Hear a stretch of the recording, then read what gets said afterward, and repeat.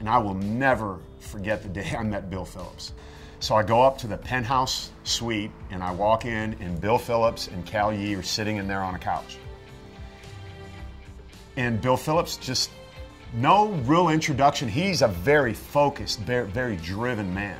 He said, take your shirt off. So I said, okay. I take my shirt off and Cal Yee says, go stand in the sun right there. So I'm like, all right. So I take my shirt off and I go stand in the sun and they're like whispering back and forth to each other.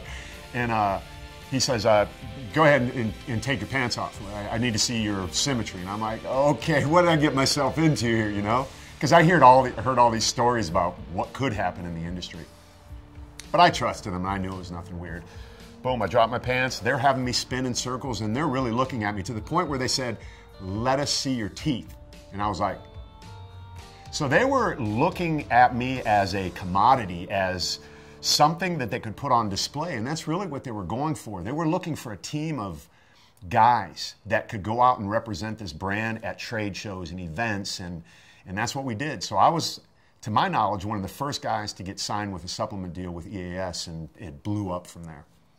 He really realized that marketing was critical. So what he would actually do was he would fly in some of the top marketers in the world. So we were at EAS offices, he'd have Dan Kennedy in there, Joe Polish, Ted Nicholas, Anthony Robbins, and he would have all these people come in and teach them about marketing. You never heard this before. From a supplement company, bringing in these mainstream people who were just marketing at geniuses, really, and authors and bestsellers.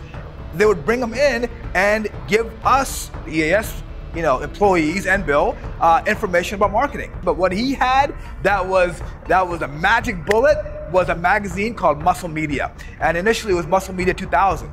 And what that did back then for him was it was a mouthpiece. See, back in the day, without internet and without phones, we actually used this thing called magazines. And that was used to sell supplements. If you didn't have magazines, you could not sell supplements. TV, yes, but magazines were everything. Everybody that trained, their goal was to make it in a magazine, right? I remember me working at EAS when I first got there and I was competing in bodybuilding. My whole goal in my mind was, I gotta get in that magazine. I gotta be in Muscle Media, man.